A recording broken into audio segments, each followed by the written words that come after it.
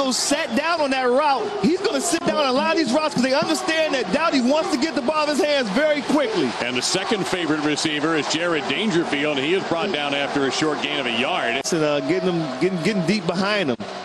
And they stay on the ground here with Wales. And there is the penetration from that athletic, smart, and talented USF line along him. And that's why that game is so good.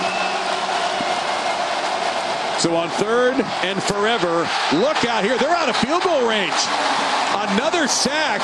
Eric Lee, Sean Hill, celebration time. Kentucky was out of sync on that play. When he snapped the ball, Dowdy wasn't even ready for it. I don't know how he caught the snap.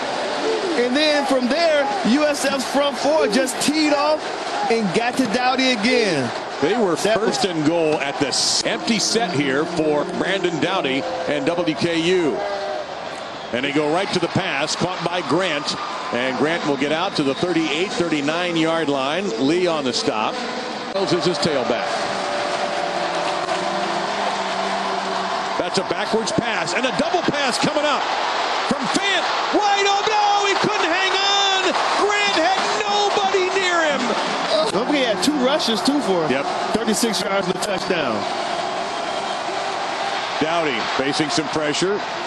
Guns it out.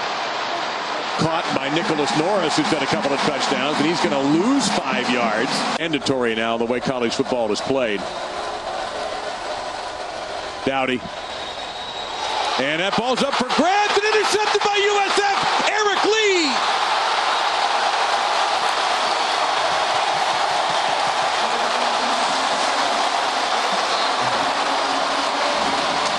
That ball bounced off of about 3 guys' hands, helmets.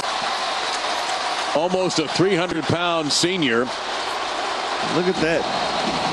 Wales and Nichols and everybody had some chances of that, and Lee, trailing the play, comes up with it. And on that possession right there, USF went to their dime defense with just 3 down linemen.